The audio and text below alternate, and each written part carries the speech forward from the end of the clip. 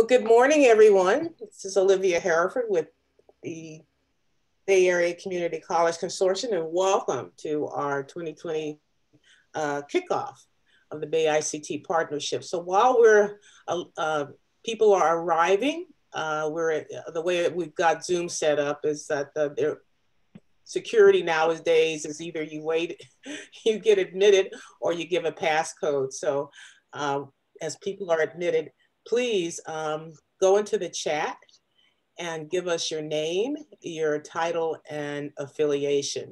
And we'll do that for a couple of minutes as people get admitted into the Zoom room.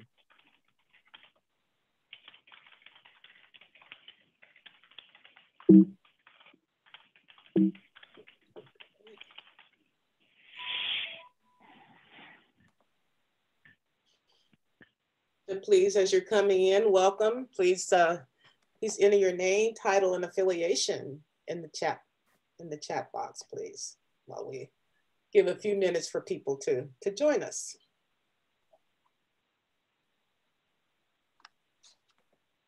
Let me see, I'm going to come out of full screen so I can see people coming in. I like to see the chats too. Let's go to, great, very good. All right. Hey, Evan, welcome. Let's see.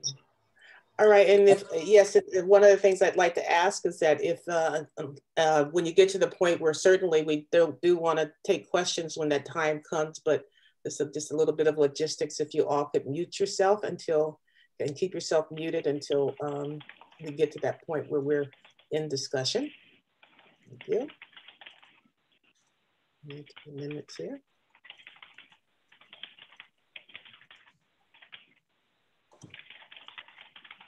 Awesome. Very good. All right. There's a few more minutes and then we'll get started.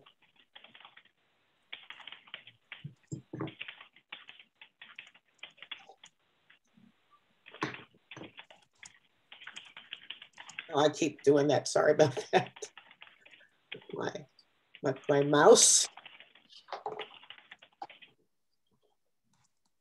Okay. Ray, are we still admitting people? Yeah, everybody's in. There's nobody waiting right now. Okay. All right. So let's go forward. So again, thank you all for joining us. And I know in these meetings, some people are coming from other meetings. We'll probably have other people join us.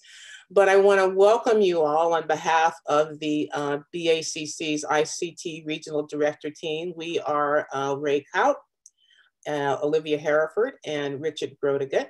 And we really appreciate you all being here for this kickoff. We've got some really exciting things to share with you.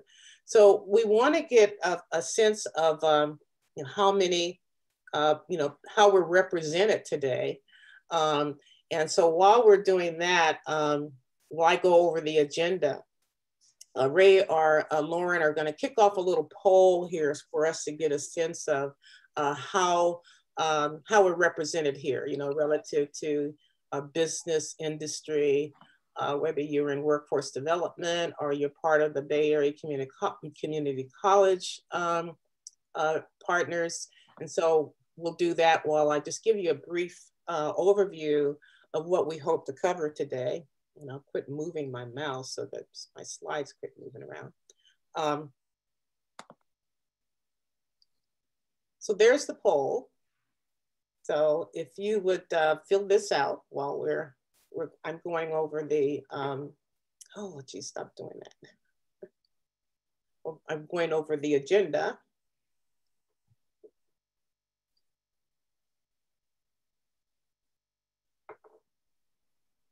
What we want to cover today is, first of all, start off with Rich giving us an overview of what the Bay ICT Partnership has been doing for the last couple of years. And then I will give you a peek into some of the things that we've already got started on under the umbrella of the Bay ICT partnership. And then we have our guest speaker, Ann Behaler here, who is PI for the National Convergence Technology Center. She's going to tell us about this, the new model that we're going to use for this kind of partnership. Pretty exciting, and she'll be covering that later. And then afterwards, we're going to do a breakout and discussion. We'd like to get your thoughts and input on, some of the priorities that we have here in the Bay Area region, and get your feedback on those priorities, and as well as others that you think we should be considering. And then we'll close and talk about what the roles are in the partnership and next steps. So shall we end the poll and see where we're at? There we go. Great. So the majority of us are from the community colleges. We have community-based organizations, business. We don't have any industry shown up yet, but I know that there were several people that signed up. I'm sure they'll be there. By industry, we mean folks like AWS, Palo Alto Networks, Cisco, those folk that have been supporting us for a long time as far as informing our curriculum. So that's the definition of what we mean by industry. So good, so we got a pretty good mix here, and hopefully we'll have a couple of industry people join us later. Okay, so Richard, let's go to your overview, and you can bring the poll down now. Let's do that. And oh, before I do that, I'm sorry. I want to share with you, what is the Bay ICT partnership? What is our intent and purpose? And here's our statement. The intent of the partnership is to inform and support Bay Area Community College ICT curriculum and programs, and to identify and create relevant work-based learning and job opportunities for our students and skill builders. Okay. And obviously very important to that are these partnerships. And the people we feel in the past, and have shown to be very effective in meeting this mission, is to engage our business and industry leaders, to work with the regional workforce development boards, as well as the business chambers and counselors. Community-based organizations are very important because they are actually reach into some of the targeted areas that we really want to have an impact on, particularly around the areas of equity. And then obviously we really need the support of our community college faculty administrators. And we also are making plans to engage some of our program students, and specifically alumni, because they can share their experience and tell us what they took away from these programs. And the Bay ICT is convened by the Bay Area Community College Consortium. Okay? Again, and also, which as you know, is supported by the California Community College Chancellor's Office. All right, so now, Richard, I think we're to your slide. There we go. Oh, great. Thank you, Olivia, and hi, everybody. And yeah, I'm so happy to be involved in this effort once again. But it's not something that is new today. We've been, making an effort to try to connect the region together, to meet the economic requirements of the Bay region, and to make sure we have trained people locally to take the jobs that are out there for everyone. This partnership really had its origin in the East Bay with the East Bay ICT partnership, and that was part of a slingshot initiative. And I'm happy that some of the key folks back then are here on the call today. I saw Stephen Baders on the call, and at the time, I think he was with the Workforce Development Board with Contra Costa County, and now he's the Executive Director for the East Bay Economic Development Alliance. I hope I got your title correct, Steve. And then Barry Hathaway. I know Barry was at Job Train, and there was going to be some participation from Job Train. They're a community-based organization that does training, and he was at the Stride Center at the time in Oakland, and then now he's with Job Train on the peninsula. And then Barbara Leslie with the Oakland Chamber of Commerce, huge supporter of that early effort. And fortunately for all of us, Barb is still with the Oakland Chamber, and we hope to have her and the Oakland Chamber continue to be involved as well. And then most importantly, because we chose at the time that we really wanted the East Bay ICT Partnership and then the Bay ICT Partnership to be industry-led and community supported. And I'm thrilled to see our key steering committee members of back then, Bjorn Pave and Dave McCandless and Tim Ahern are all on the call today. And I would hope maybe we could give them just a couple minutes to say a couple things, Olivia, as well. But they were part of the steering committee. They embraced what was then called, or still, the next gen sector partnership model with industry at the center. That's also known as the BUILT model, which we'll talk about a little bit later. That's what Ann is going to inform us on. And then my role to try to connect the 28 Bay Area community colleges. And I was not terribly successful at that. It was like working with 28 individual entities, trying to get them and corral them together. And I'm so happy that today I have reinforcements in my role with Olivia and Ray. But I don't know, Bjorn, Dave, or Tim, maybe just say hi and maybe a couple words and maybe tell us why you're back here to participate again.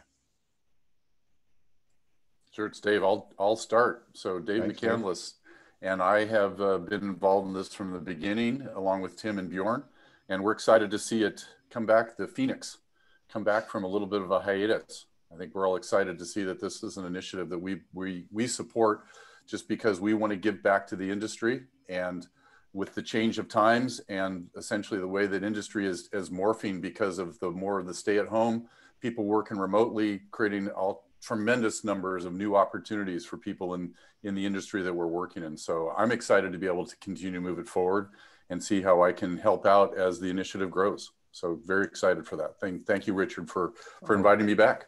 No, thank you, Dave. Thank you. I don't know, Bjorn or Tim, want to add anything to that? Or hey, everybody, this is Tim Ahern. I'm glad to be back. Thank you for inviting me. Like Dave said, I've been involved at the beginning.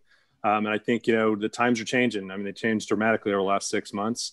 But I think, Dave kind of hit the nail on the head in terms of, looking at how, industry can make an impact and also providing opportunity across the board. And so I'm really excited, kind of the Phoenix rising, kind of rekindle things. I think it's definitely all that energy out there in the marketplace to make an impact. So looking forward to working with everybody here. Thanks, Tim. Yeah, I'm Bjorn Pave, and not too much to add to that. My peers here spoke very well. So just happy also to be back and part of this, invited back to it, and provide my perspective and whatever other help I can offer to the group. Yeah, thanks, Bjorn. Thanks, guys. That's great to have you back, and hopefully we can keep you involved and make it easy for you to participate.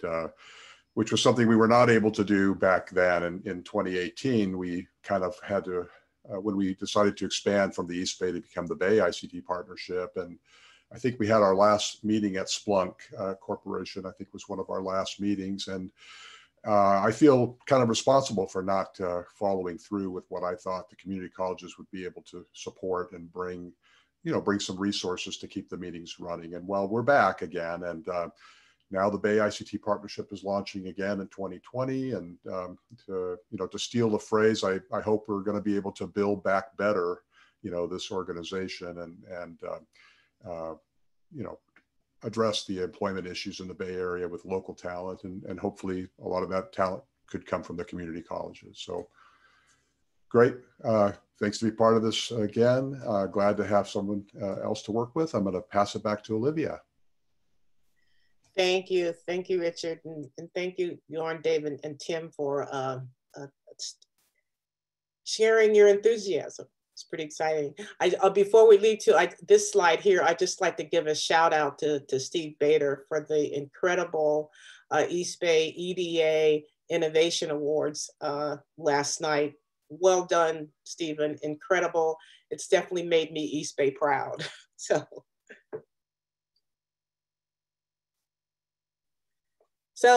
one of the things that we're really hoping for this partnership is the collaboration, the opportunities for collaboration that were part of the goal from the first 1.0 version.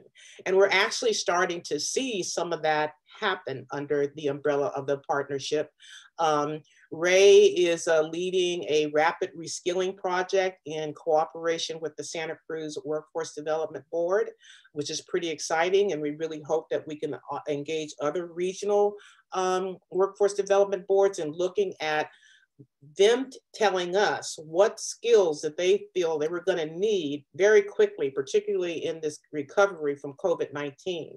And it's looking very promising. There's a rapid reskilling projects for, well, Ray, would you like to just say a few quick words about the project Sure.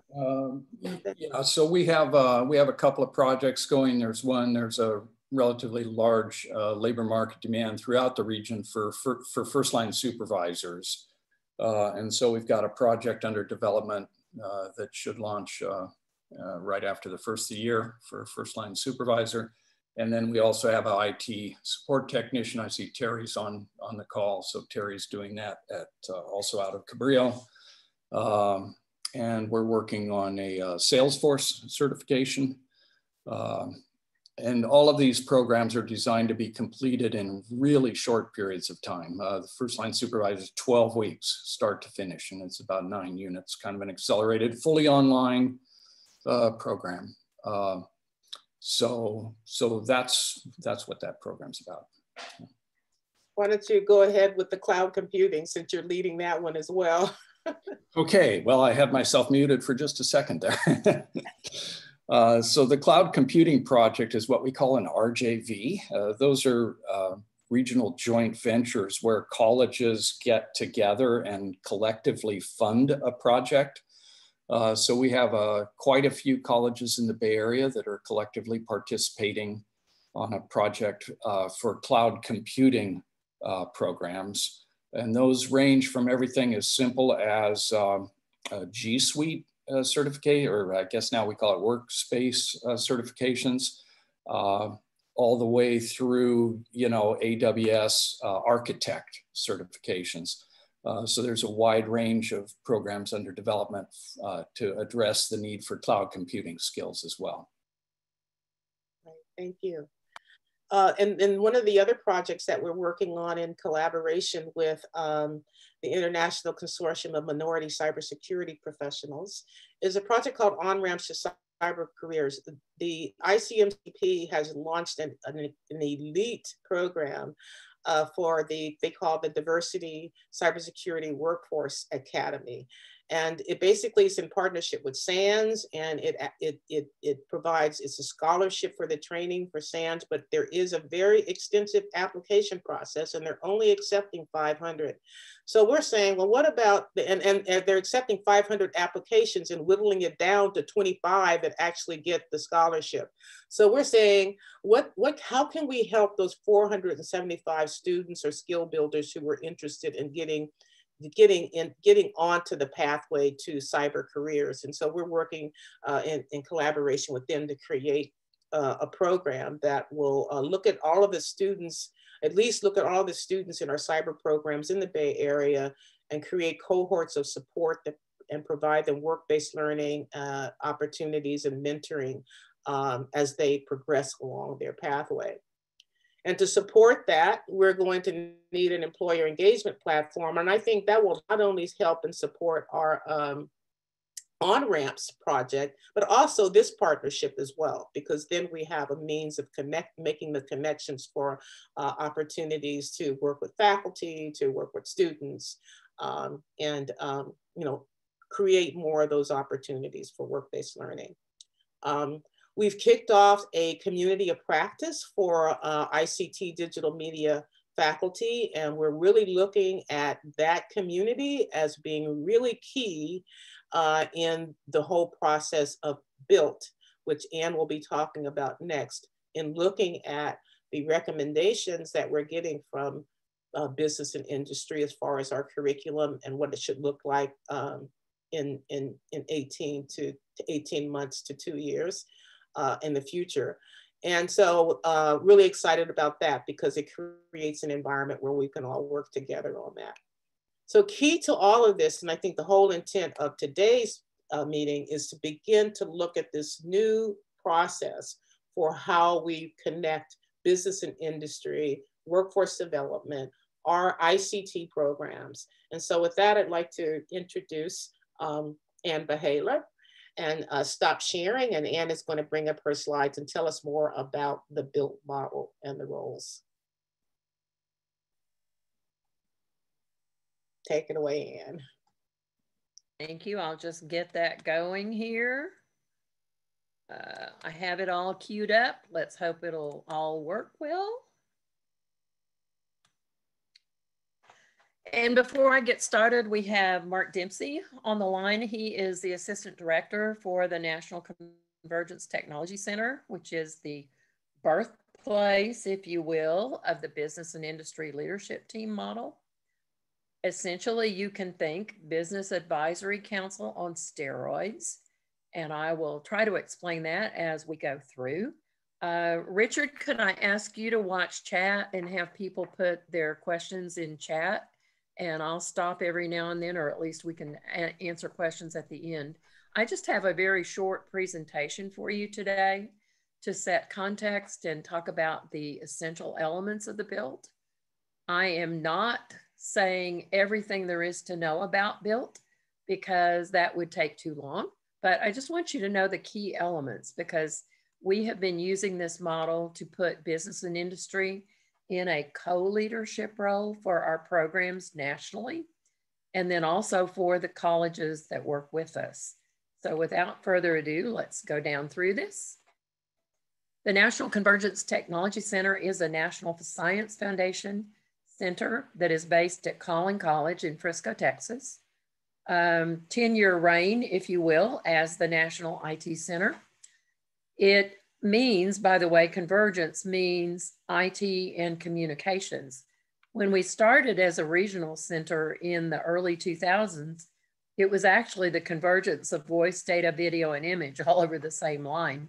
And that's kind of way in the rearview mirror. Now it's convergence of all sorts of technologies over all sorts of fields. And of course, IT and cyber are underneath all of it. The Bay Area Consortium has been a major partner throughout all our work. In fact, Richard sits in as a representative for the West Coast on our leadership calls, and we really, really appreciate that. And essentially, the Bay ICT partnership is the Bay Area Consortium's BILT. So you might not have known it, but the industry people on the call today are all official members of the BILT, and all of the faculty are ex officio members for the BILT. You'll see what that means as we go along. The CTC does work with a wide range of business leaders from all over the United States to determine the knowledge, skills, and abilities that they want workforce graduates to know for the future. And I'm talking about 12 to 36 months into the future, because we all take time to be able to implement new curriculum. The BILT information that we come up with nationally is then disseminated to colleges and universities, including 80, who share the curriculum and guidance with one another through a mesh network. That's our community of practice. And in fact, they actually localize the information that we gather on a national basis. We're looking to the Bay Area Consortium to be a regional hub for our center. When we expire, I love that word, when our grant expires in 2022, frankly, we may not quite expire then because we may have some leftover funds to have a no-cost extension, but eventually we will no longer be eligible to lead the National IT Center, and somebody else will take over the reins. So when we expire, we would really like to have regional hubs, and we are planning and working with areas to have regional hubs to continue some of the work that we're already doing. And all the work we do is based on the BILT. It's the premise that we need employers to co-lead the work, because after all, who's going to hire our graduates? And if the employers are involved in leading the work, it's more likely that they're going to find that the graduates are more employable. I think we can all agree that we want students to complete certificates and degrees. I haven't kept up with California, though I was a VP out there for a while. I'll ask somebody to come off mute and tell me, are you funded, are your colleges funded based on completions now, or is it still enrollments? Or do you know? It's actually both. It's a combination, but completions are becoming more and more important for our students to earn some kind of certificate or degree. Even a short certificate of just a couple courses could work. Well, in many parts of the country, funding for the colleges is dependent on completions. And unfortunately, they're not very liberal with the interpretation of a completion for a student, because sometimes, as you well know, students come back to our colleges to pick up a couple of courses, and that may or may not be considered a full degree or a certificate. But anyway, we want them to complete. And we want our employers to be very, very engaged, because if they're very, very engaged, they're going to want to hire our students. And the BUILT model supports both of these efforts. Okay, this is about 3 hours of training on one slide, without the details, of course. The essential elements are these. I said it was a business advisory council on steroids. Well, I will ask each of you in your own heart of hearts, and you don't have to put it in a question or a response in the chat window or anything like that. But in your own heart of hearts, when you get advice, do you always take it? I will assert that you don't, and colleges are no different from that. If we have an advisory council that is strictly an advice council, then sometimes they spend a lot of time, the businesses spend a lot of time with us and then never really realize the return on their investment of time. In our model, the businesses must co-lead the program, and I'm talking about programs that are pretty specific to a technical discipline area, not a real broad range of programs. But typically they meet quarterly. One meeting a year is very essential, and that is focused on determining the knowledge, skills, and abilities that the employers want to hire 12 to 36 months in the future. Again, so we have a little bit of time to respond. Then we also want from the employers a prediction of labor market demand. One of the saddest things I see is some colleges are way behind, and that's probably not in California, because I know that you're pretty forward facing with respect to IT. But some colleges have IT degrees and certificates that no longer are in demand by the industry. And that's a real problem, because the students work really hard, get their degree and their certificate, and can't find a job. So we want to pair knowing what to teach with the actual demand as well. Then the other 3 meetings annually are for trends and to provide feedback to the business. Now, the businesses work with us and they prioritize the knowledge, skills, and abilities they want. But you know, some of those knowledge, skills, and abilities may or may not be able to be taught at our colleges, or at least not taught at all of them. For example, if you're talking about an emerging area for which hiring an adjunct instructor is very difficult, excuse me, it may be that it's difficult to actually say, okay, we're going to address that knowledge and skill, but we don't have anybody to do it. So one of the things that can happen is the colleges can go back to the business team and say, hey, here are the knowledge, skills, and abilities you wanted that we're addressing, but here are the ones we'd love to address, but we can't. And then you explain the why. The why might be you can't find an adjunct. It might mean it needs equipment time. It could also mean that you need to have funding for cloud time. That's possible. In any event, the businesses drive the list of knowledge, skills, and abilities, and the trends, and the labor market demand. And then the faculty take the take the KSAs from the business and cross-reference them to existing curriculum to determine gaps. And those gaps might be whole courses, or they might just be modules. updated modules or particular courses that you already have. They then update the curriculum and then provide feedback to the business regarding the implementation, feedback to the build, that is. There are a lot of moving parts to pull off this sort of an arrangement, but this is it on one slide. I'll stop right now. Richard, do you have any questions yet? No, nothing in the chat yet. Okay, good. I like to stop and ask rather than just talking at you, because I think it's a whole lot more interesting, actually. Okay, so essential elements.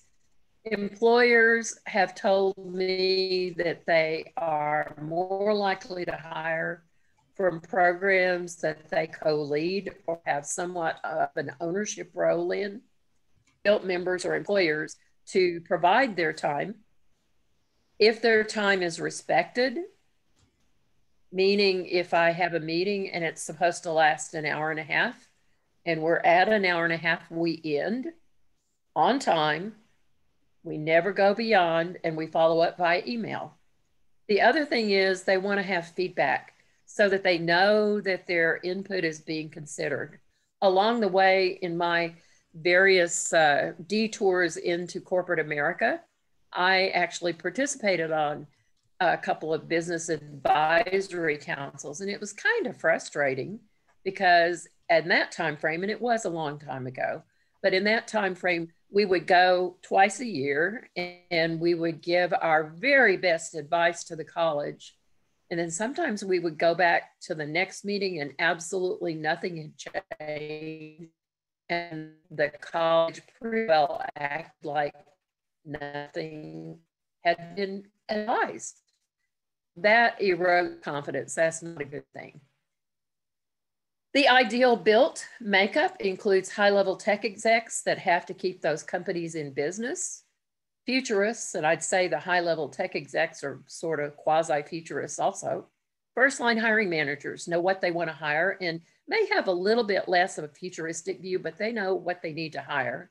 And then I like to put technicians on the team as well, but not too many of them because they're the doers and they probably don't have as broad of a futuristic view. However, it's always nice to have those technicians be graduates from the college programs because they can then be the bridge from the college program students over into the first line workers. HR reps can participate, but usually I don't think it's a good idea if the HR rep is the only representative for a given company because the HR rep typically, not always, but typically that representative gets their information from the hiring managers. So it's kind of secondhand information. Again, faculty are ex officio members of the BILT. They listen, they ask questions, they cross-reference what the BILT creates, and they provide feedback to the BILT. It's a really tight relationship. But when you're working with business, we want to hear from business, not necessarily from the way it's always been done at a given college. And these are two slides that are very, very busy. And I'll give those slides to Richard and Olivia easily so that you can have them. Our chairperson is a fellow by the name of Matthew Glover. He actually was hired by a company called Lavelle, that is a health and wellness company, to put all of their IT in the cloud, every bit of it. They have no servers. They don't have even a brick and mortar place anywhere where their IT resides. All of it is in the cloud. Well, that's not too unusual today. However, he was hired to do this 5 years ago and he was able to do it. It was really, really cool. Anyway, he is a big believer in the built approach and in comparing and contrasting the advisory versus the built. Advice, just as I said, can be ignored. The built is part of its makeup is that it's industry-led and the KSAs are more or less required. They're required to be addressed at least. Now, a college still may not be able to do all of them and may not, in their environment, may not need to do all of them. but it's like don't ignore the KSAs that the businesses say they want, at least discuss it. And then the curriculum will be recognized by the BILT.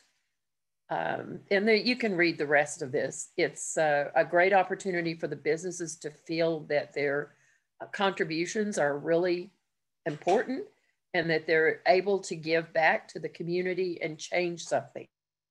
We all want to make that proverbial difference, and our business members are no different from that. Then we ultimately want students to become employees. That's the name of the game. That's in the community college system. That's our livelihood, especially on the career and tech ed side.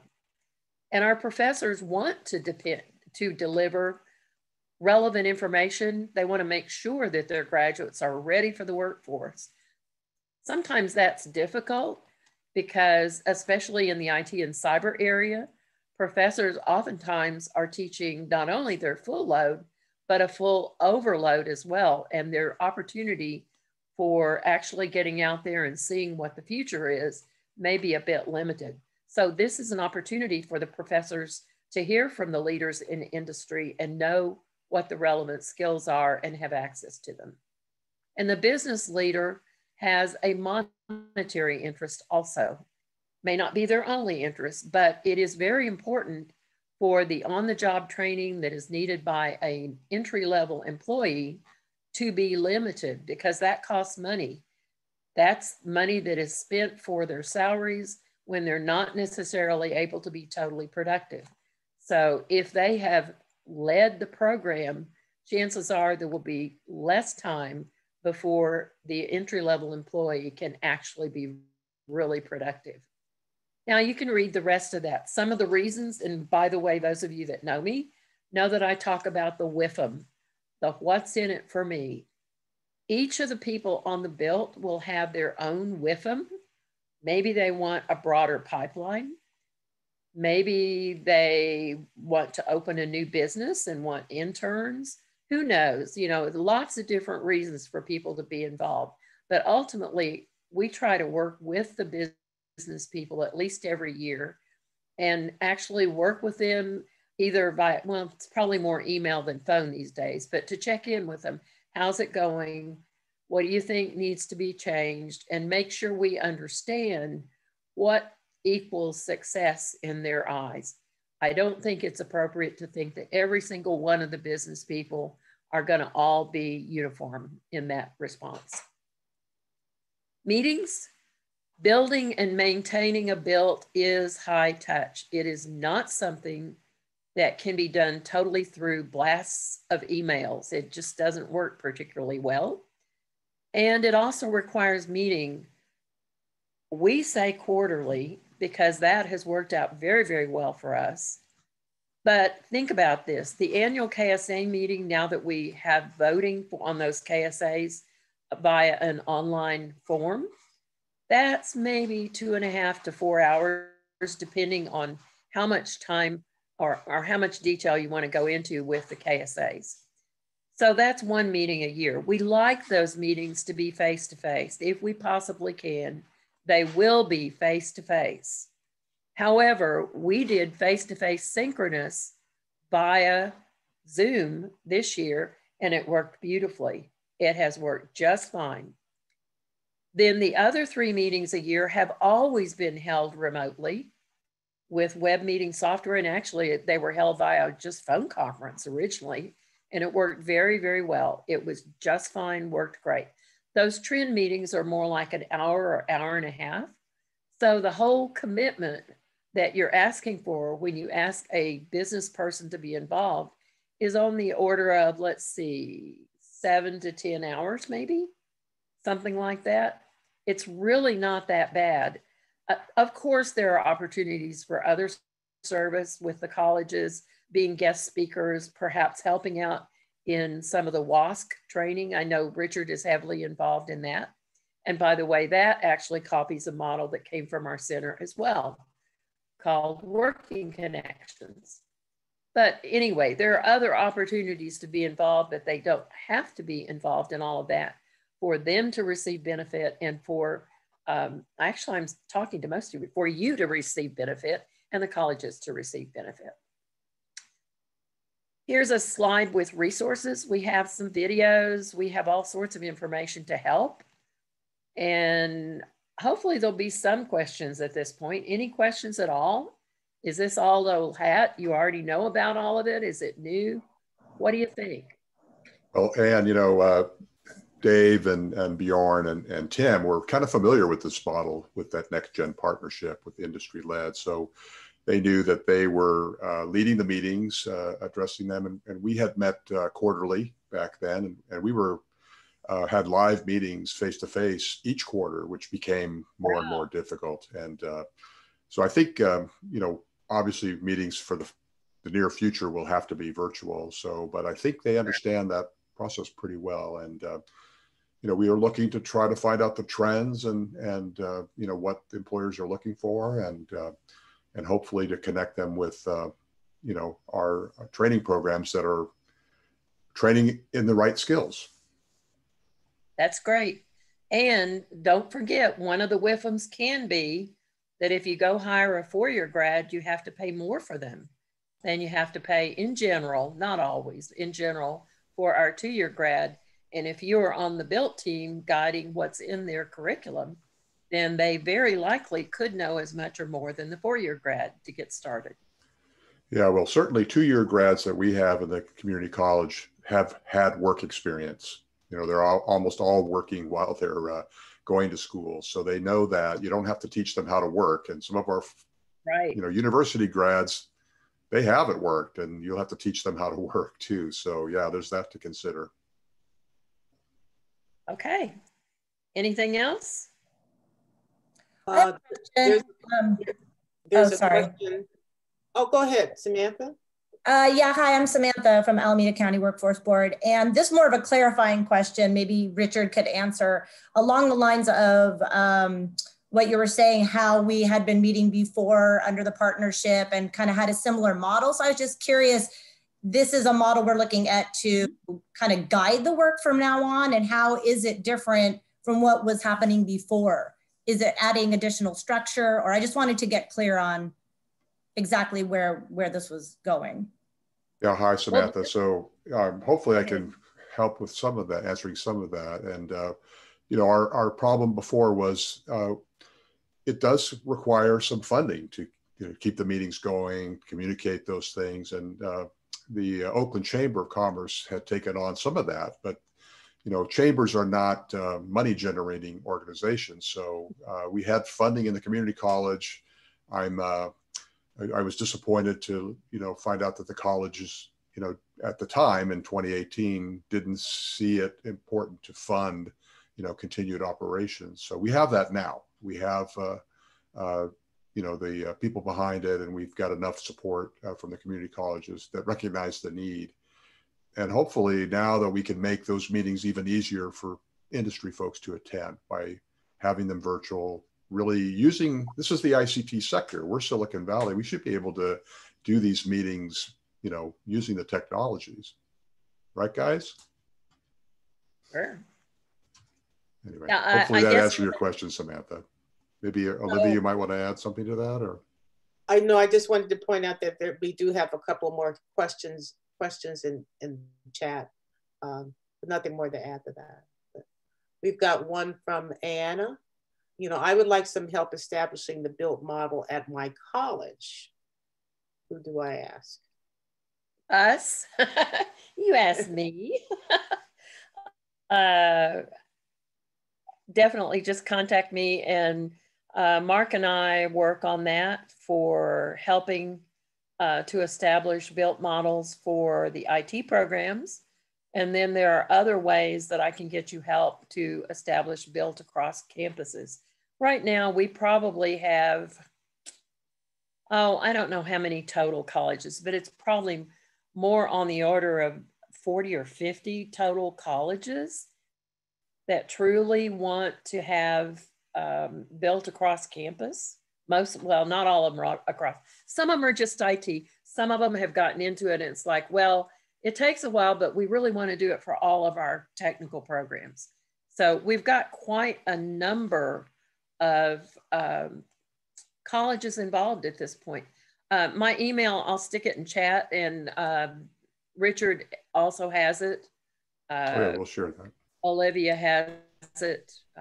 Yeah, for sure.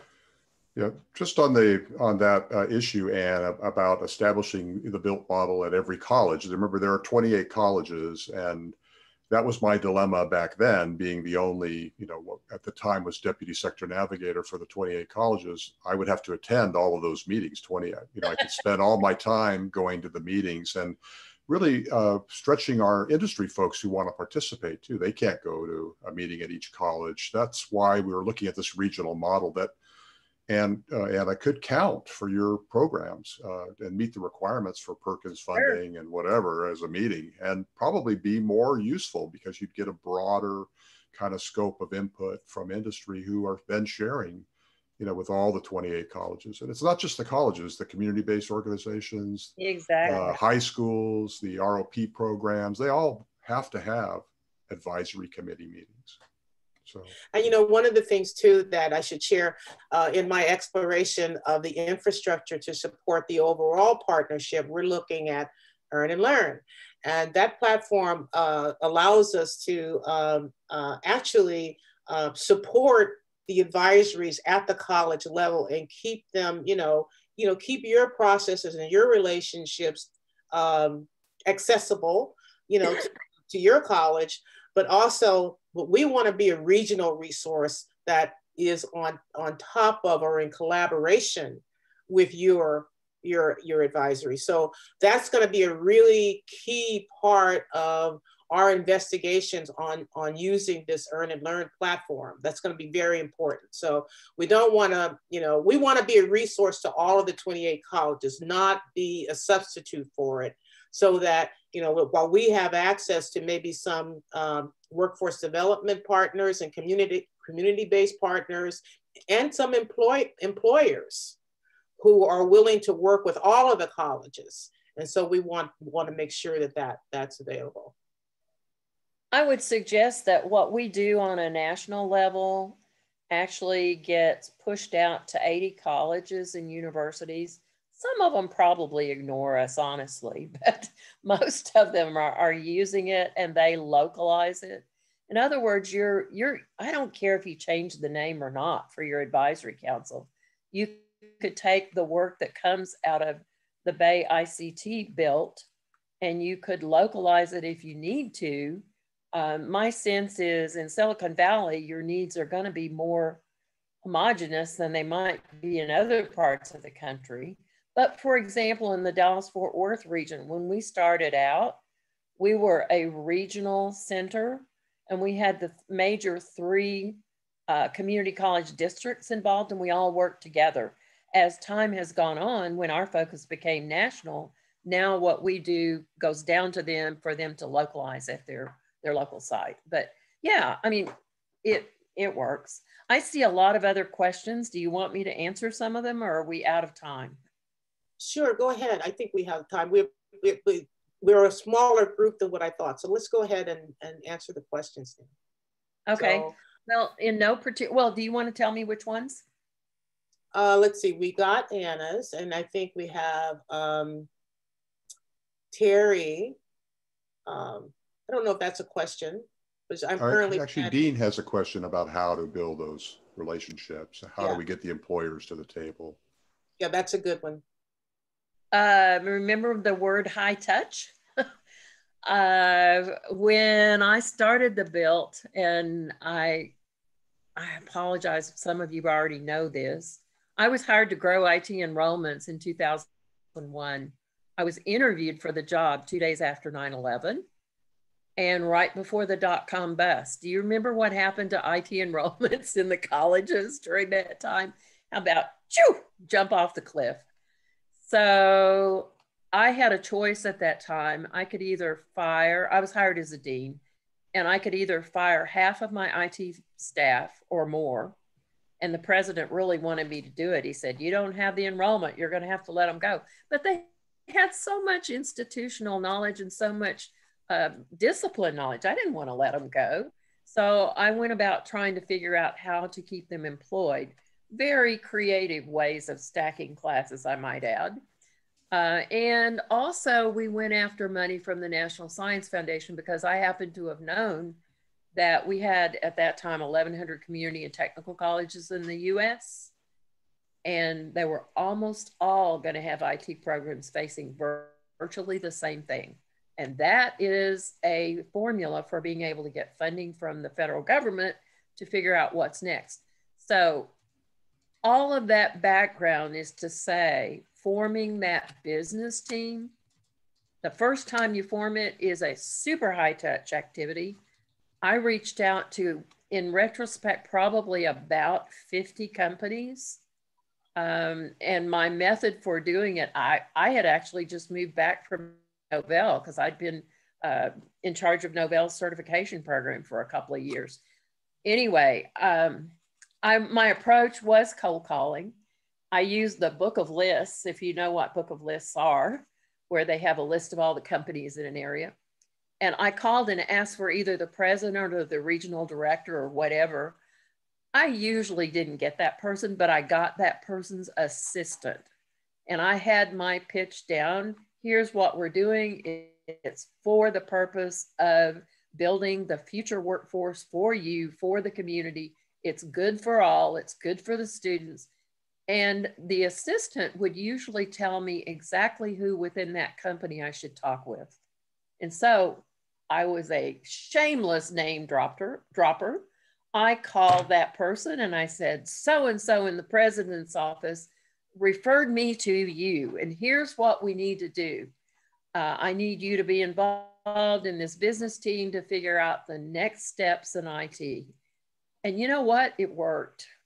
I didn't get all 50 of them, or at least not initially. I ended up with 12 that came for coffee and donuts. I had to buy the donuts, so that's all they got. They didn't even get the rubber chicken.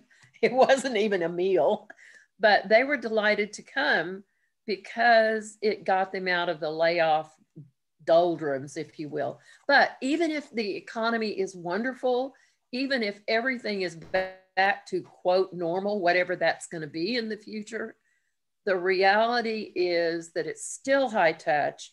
You need to figure out why the business person would want to work with you. We have incredible value to the business community. We are in many cases the best kept secret out there, but we have to, and I'm going to use that nasty word, sell it. Our passion, our key points, our following up. Yeah, I probably talked to 4 times as many people as I got to come to that first meeting, but the rest is history. We've got the regional center, we built the built out, and we are keeping on. We have met now together for 16 or 17 years quarterly, and it works. So yes, it is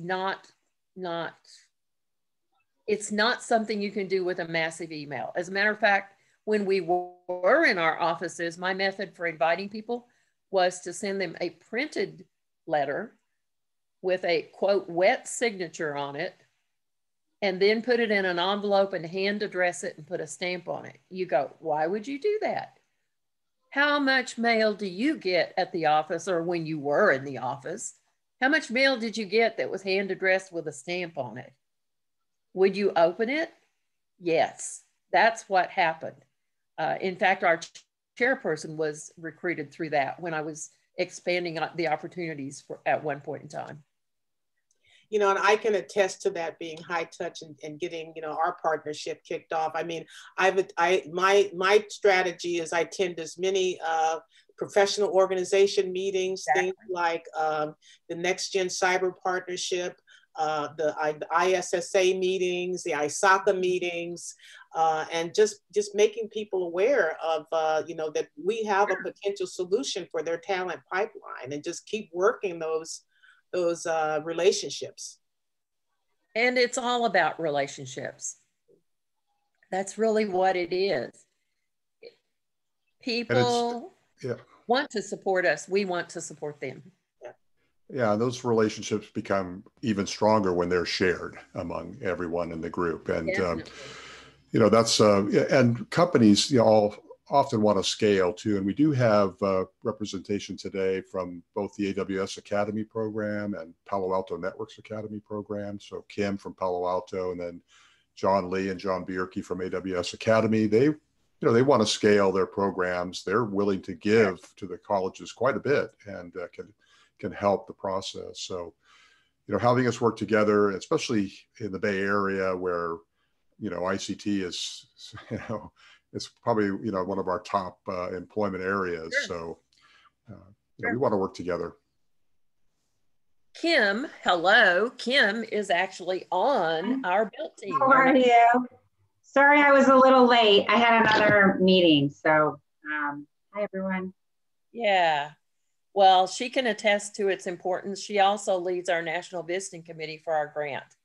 So I think she's pretty well entrenched in this model and can help you. I see one question I'd like to try to answer. I do see someone asking about how do you get buy-in for a regional model? Make the benefits so great by working regionally that you can't say not to do it. In some states, it's difficult, but it's difficult at least to get that regional meeting to count for your advisory council meetings. In other states, it's just not a problem. But think about it. How many meetings would you want to go to, Kim, if you had, well, no, I mean, there's 1,200 colleges or 12 or 1,300 community and technical colleges. Wouldn't it be helpful to work with a group of 28? Oh, absolutely. I mean, I've been working with Anne for, dare I say, 10, now over a decade. And, you know, Richard, a very long time, many of you may be on this call as well. I mean, it's really easy for us to partner with organizations and the folks that have grants as a channel, because you're, you know, have that opportunity to interact with everyone. So anything we can do to help that, as well as, like, you know, I think if you're going to be setting it up, usually the people you're going to reach out to may know other people that from other companies in their network that would help you identify more people to participate, because they're going to be of like mind too. Yeah, we ask our existing built members to invite their colleagues once they understand what we're doing, to invite other colleagues. That's another way to grow it. It's getting that first core group together that is the most difficult thing to do. But once you get that going, I won't say it just happens, it doesn't. You still need to pay attention to the relationships, make sure, you know, that if someone moves from one company and you find out where they are, that you phone them and ask them, you know, what's the deal? What's the new thing that's going on? I mean, Eric from Splunk, for example, we worked with him when he was at NetApp, and we're still working with him at Splunk. So it works really, really well. Yeah, just one last, as an ex-retired faculty member, I can tell you that you'll get faculty to buy into the regional model, because it's faculty that typically have to organize the meetings, make the contacts, and doing this whilst teaching as well. It becomes a difficult you know, thing for them to accomplish and do. So, you know, faculty by and large would support a regional model for sure. And someone asked one last question, and I think that's it, unless more come in.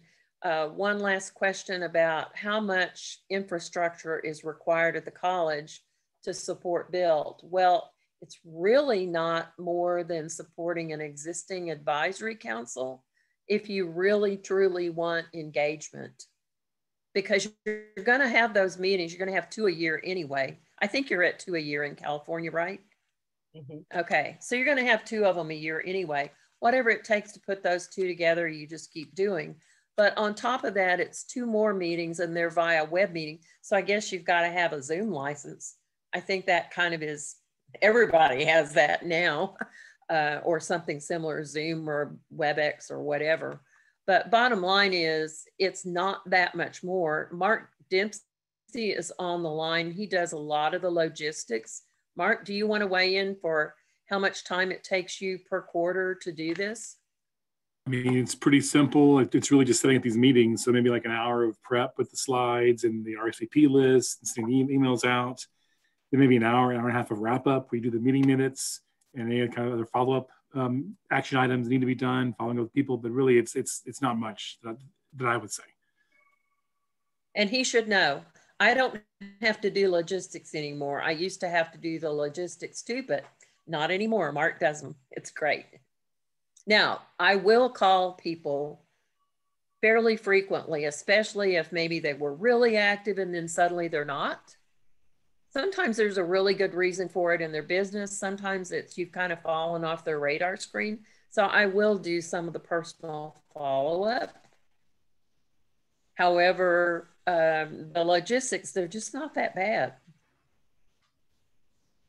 And, you know, one of Not the that things I time consuming, not that want to stress here is that that is the intent of the Bay ICT partnership, is to be that regional advisory for you that either complements what you have or is the advisory that you use for your college.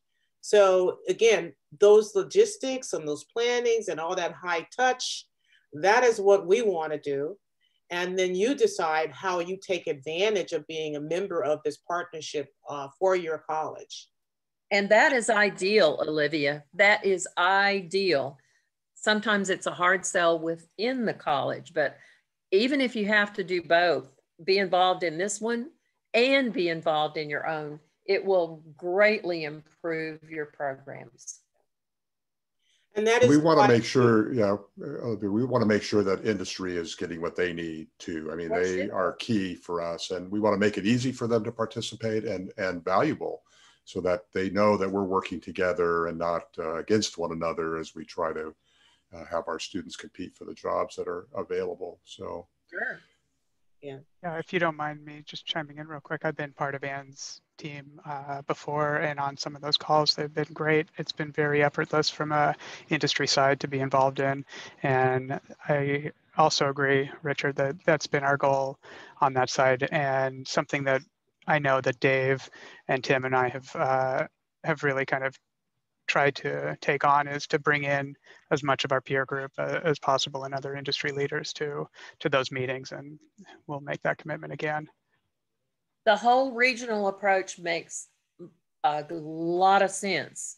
It really does make a lot of sense. It serves your industries in the area, your businesses in the area extremely well, and actually lets them get maximum benefit from investing their time.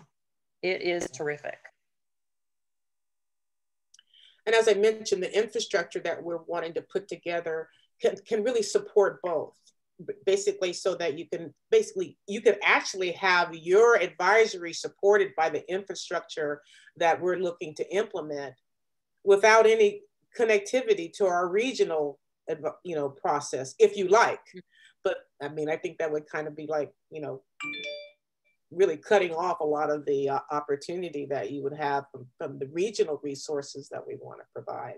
So if you're concerned about, the relationships you've already developed and getting them involved in this partnership, there's a way that you can manage that as well. So. And Olivia, just to, we've been talking about the advantages to employers. There are some huge advantages to colleges. For example, on this call right here, I see Luther on from Silicon Valley.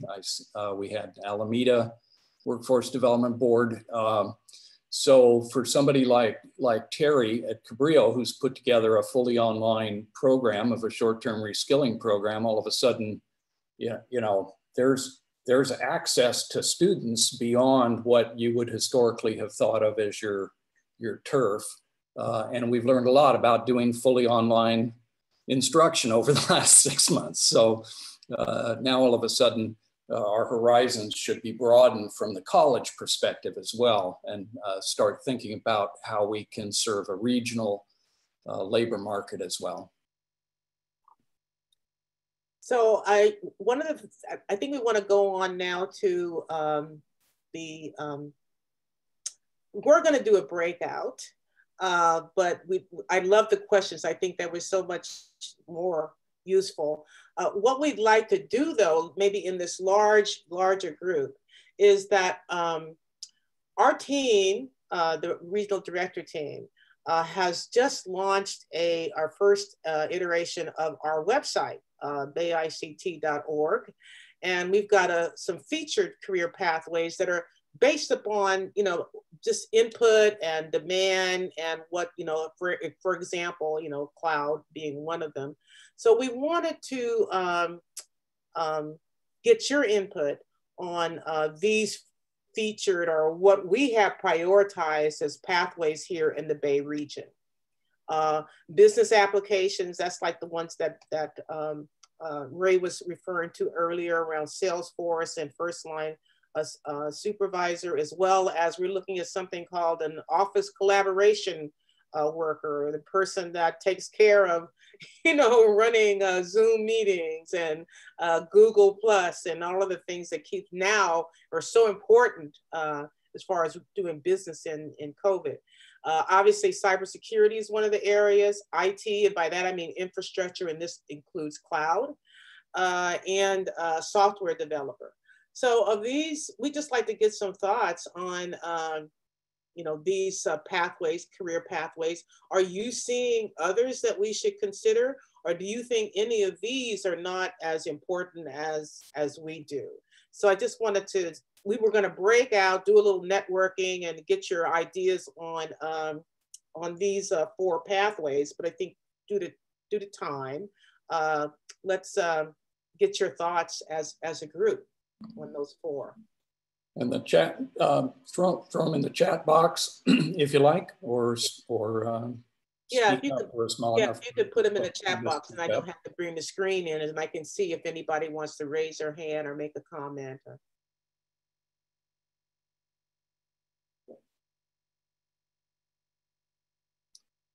Thanks for the affirmation there, Vanessa.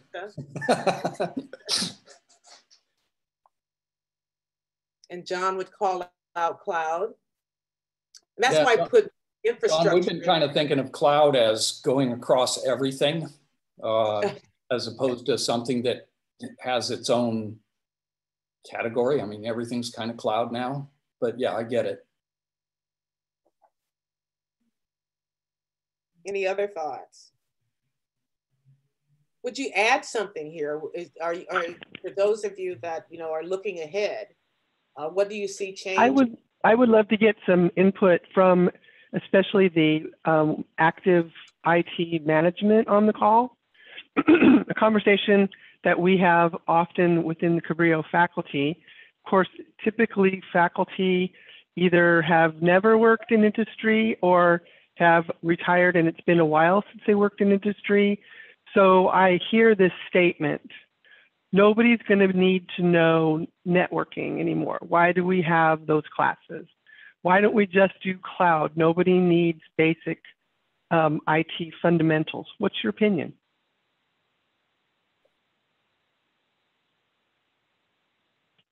Tim? Tim Carlisle, I think you want to. Yeah, I think all that's still helpful by a long shot. Cloud is simply a word for somebody else's infrastructure. Mm-hmm. And, I know we have some AWS folks on the call. They give you all the parts and pieces, but they don't necessarily tell you how to put it together. And that's where I think that networking background in combination with maybe classes from AWS or one of the other cloud vendors is really helpful. Because otherwise, that's why you have a lot of breaches, and I work in cyber. You have a lot of breaches because people don't put the parts and pieces together right. Mm-hmm. And if you say where you're from, so I am a retired IT manager, and I happen to agree that and I was a help desk manager for 18 years. So although I think a lot of things going to the cloud, obviously we know that, but unless you have an understanding, like unless you know basic math, how can you do higher level math, right? But and also there's a reality of what it is that is the practical sense of, in my opinion, of what a community college can teach. And a lot of our students in Cabrillo in Santa Cruz County, they're starting, down here. And so if we were just to get rid of those basic classes, I don't know that some of our students would even be able to succeed. It's just the wrong audience, I think. So I don't want to get rid of those classes, but certainly they can change or be accelerated, like what I've been working on with Ray for our spring offering. It's like condense it down, offer it in a different way, do some non-credit stuff, since we're being all encouraged to do non-credit, 2 course certificates kinds of things. But yeah. Yeah, the buzzword for us on the academic side, the course creation, is to take our existing courses and cloudify them, add the cloud's, Yes. technologies that, make networking work differently and such. So, but we need help from industry to tell us how, what are the things we need to cloudify our courses and make sure that, our students have the skills that you want in them so that you're going to hire them. So we want to make sure and hit the mark there. Here are some questions about software developer. And I want to point out that, under the umbrella of ICT digital media, we do have computer science, data science, etc. And those, we do have to keep those into account because that is under our umbrella. However, a lot of those students in our programs, they tend to be on the transfer track. But we do also, look at maybe opportunities for helping those students with work-based learning. So we do include that as a pathway that we need to consider.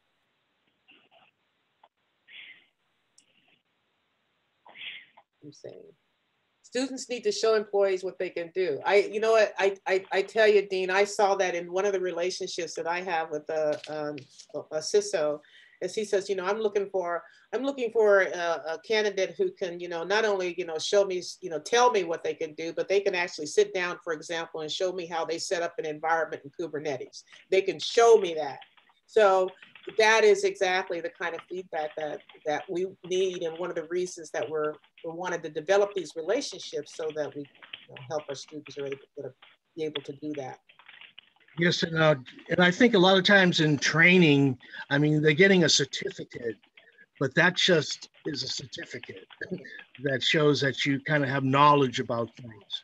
So really kind of encouraging the students to, build their own labs or do something that they can do. Because I talked to an employer who told me one thing that he would do during an interview was remove a hard drive, put the computer in front of the job applicant and ask them what's wrong with this computer.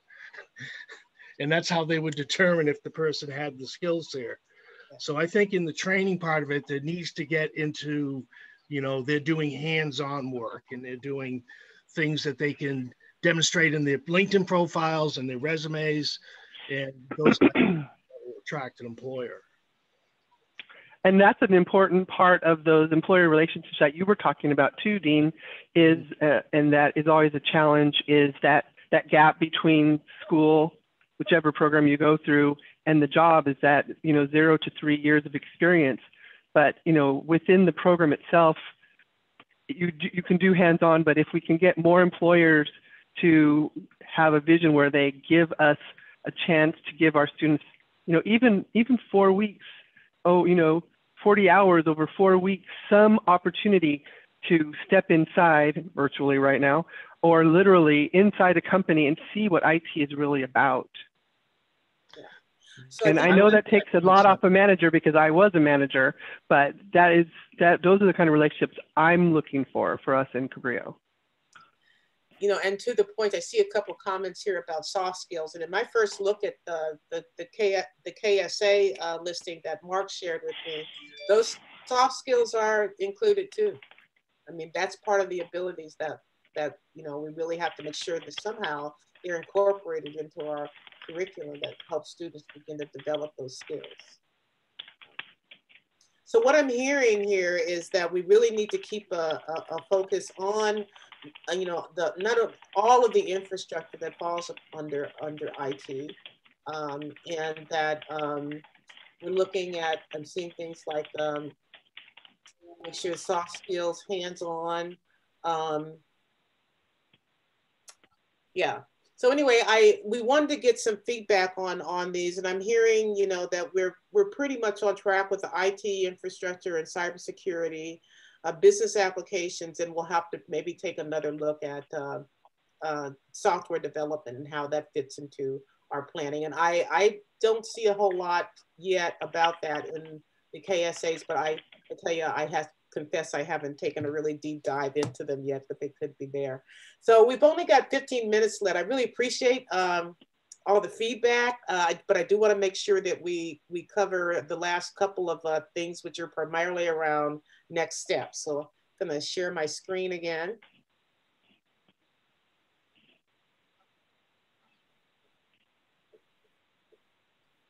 All right. We discussed that. So, Richard, I think you and I were going to go. Do you want to walk through this, or do you want me to do it? I think I have some notes. So the first thing that we're going to do is I would like to make a pitch to any of you that are interested in the collaborative projects that that I mentioned at the beginning, and that is our reskilling project, our cloud project, and our on-ramps to cybersecurity. If any of you are interested in knowing more about those and maybe participating either as a college or industry or business, please, and especially workforce development for the reskilling projects, please let us know. So making that pitch right up front, because those are things that are underway, and we really like to, you know, help you or get your help. So before we meet again, we will be looking at the KSAs that the CTC has provided us. And we will be working with the regional faculty. And so I will be, for all of you faculty that are on the call, as well as those that have registered or shown an interest in being in the partnership, you will be invited to our ICT community of practice, because we want that environment to be a platform for collaboration and sharing the information that we want to bring back to the built.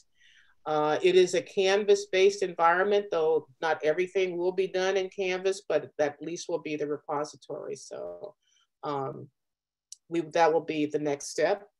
And then our next meeting, our next quarterly meeting, will bring us all back together. And we're looking at doing that right now. Our next quarterly meeting is scheduled for December 4th. That is a Friday, tentatively scheduled for 8:30 to 10:30 or 11. We really haven't solidified the hour yet, but we do have solidified the date. So if you would please put that on your calendars, and we'll get back to you on that. So I want to talk a little bit, maybe Richard, maybe, I don't know, we were going to do this together, about a little bit more about the roles. And I'll just keep going since I got started. So all of you on this call will be added as participants of the partnership. Business and industry are the built. So if you're a business or industry member, you are the built.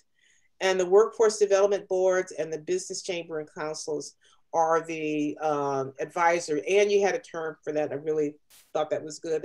But yeah, you're the advisors and the potential collaborators and people that actually help us get this out there. Community-based organizations are also very important, I think, particularly for some of these collaborations that we take out into the community. And of course, our faculty and our community partners. That's one of the things too. There are a lot of our community-based organizations that are actually doing training. You know, Vanessa Russell from from Love Never Fails is on the call, and Vanessa has a pre-apprenticeship program for cybersecurity. So these are the kind of community-based organization partnerships that we see, for example, collaborating in our On-Ramps project, for example. So there's lots of roles here, but what I want to really point out is that the business and industry leaders are the built, and then all of the other partners are the contributors. They are basically informing and leveraging the feedback that we get from the build. Richard, anything to add? I was just going to add, Olivia, and for the business partners and your participation today hasn't absolutely committed you to continuing this. I know I'm hoping that you do.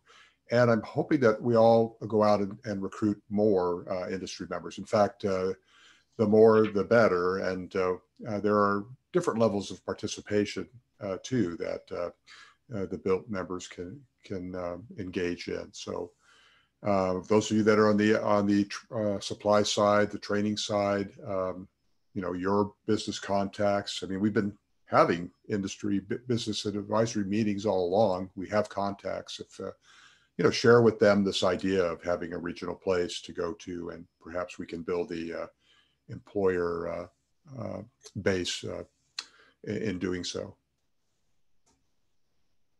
So are there any questions about the partnership, next step, how you can help, anything you'd like us to follow up on with you?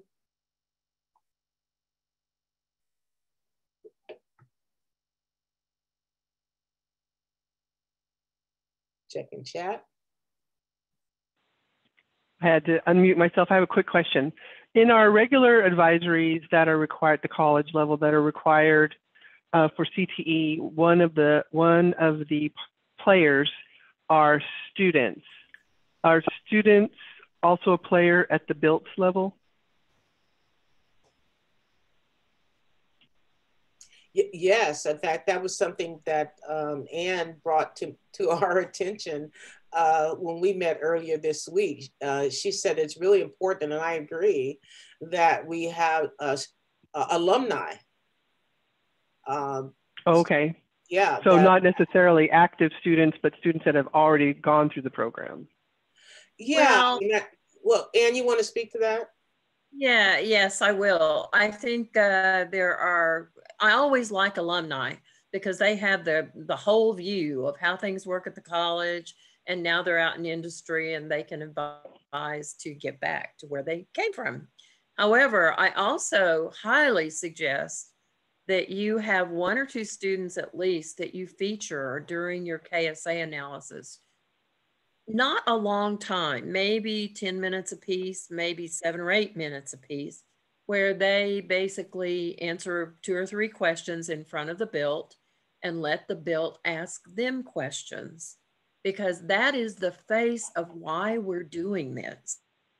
Mm-hmm. And that really helps. Now, on the other students, you could have them be involved, but they need to know not to try to overtake the meeting with their questions, but to be listeners. That would be my only concern there. You would need to, current students are definitely important. I'm not disagreeing at all. You just don't want them to take over the meeting. If in fact you have 20 business people and 60 students, that could kind of get out of hand. Yeah. No, it would be like, we don't have any students on our Cabrillo advisory, and that was one of my goals for our next advisory for this semester. Was, in fact, in our department meeting, which is today, I was going to ask for a couple of recommendations from the other faculty about students that we might invite. That's a terrific idea. I agree. Yeah. I agree. Thanks. Ashley, you make a really good point. Is the current students can help us understand what potential barriers are and how we can support them better. So that might be another argument for having at least a current student involved in the quarterly meetings. John, and yes, John asked about pre-work. Not at this time, but one of the things that we will do is that before the Built quarterly meeting, we will ahead of time send out the KSAs, that the first set of KSAs that the faculty have looked at and provided some preliminary feedback on how close their curriculum is getting to that, or where areas where they have questions. So yes, we would have to provide the KSAs to the Built before the quarterly meeting. There would be some lead time for that. The other thing that we're thinking of doing, we are planning, is the second phase of our website will have a Built membership page, where people that are part of the partnership will be able to go to the website and get updates on where things are, any materials that we may have looked at. Like, say for instance, it'd be great, like once we get that up, post these slides here, the recording of the meetings, etc. So there will be a place on our website for the partnership membership area that only would be visible or accessible by members of the partnership. So we would do that. Vanessa, pre-apprenticeship map to community college map to paid apprentices map to employment. Yes. One of the things that and Adele Burns was on the call. She is the new regional director for apprenticeships for the Bay Area community colleges. And we are definitely doing a really deep dive into, how we have apprenticeships as available to students as internships.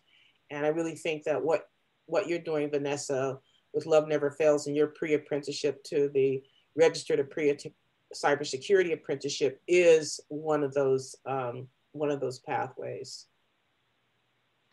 If I could just ask Olivia, what I was just wondering if there's any examples of Built being sort of incorporated in that flow. I'm sorry, I wasn't clear, but it would be interesting if the Built program was built around the utilization of a pre-apprenticeship, apprenticeship, community college, and placement programs kind of across the continuum. I was just curious if that was part of it. You can do it that way, and I think that's a good way to do it. I'm just going to weigh in on that. I didn't ask all these questions, and I hope I'm not stepping all over your plans, Olivia, but it's certainly a really good way. I would not make that the prime focus. The prime focus is making sure that the programs are well aligned so that your employers know that they can hire from your programs with confidence. But certainly the pre-apprentices, apprentices, I don't know which program you're doing those through, whether it's registered or the IRAP program, but we use our Built for IRAP people for sure. In fact, I think 2 of them have current apprentices right this moment. 2 of them out of the active 25, 30. We have a huge number, by the way, on our Built, but not all of them can be active at a given time. Yeah, and to be clear, Vanessa, faculty, we are 100% supportive of on-the-job training for our students. We know that's often the decider for them and whether they get employed. But we don't want to have 28 different college programs approaching industry with separate requests for internships and apprenticeship. They get overwhelmed with those kind of requests. So we want to have some kind of structured, formal process, and maybe this Built could help establish that, where that would be the go-to place to find an apprentice or an intern, from our programs. Okay, thank you. So I want to be conscious of everybody's time. I want to, thank you so much for your participation. We will provide these slides. We'll send them out to everybody that was on our list, whether they were able to attend or not. And again, if you have any questions in the meantime, before we probably touch basis with you all again, probably in November, just kind of as an update on what's going on. No meeting, but let you know on how we're getting started. Our faculty will be meeting. Our faculty will basically, have to help us get prepared for December. Again, if you have any questions, we will be sharing the recording of this meeting as well, and any other questions that come up. And please invite other business and industry leaders, other workforce development, your partners, your faculty, colleagues to get in contact with us so that we can get them on board if they're interested. So. Ray, Richard, anything to add before we sign off? I just wanted to give a big thank you to Ann and Mark for coming on, and then to Dave and Tim, and I know Bjorn had to take off from coming back and trying this again with us, and I think we're better prepared now to have that vision that you guys had in mind back then to become true. So thanks everybody. And I'm going to hit the stop recording button. Thank you. And thank you very, very much.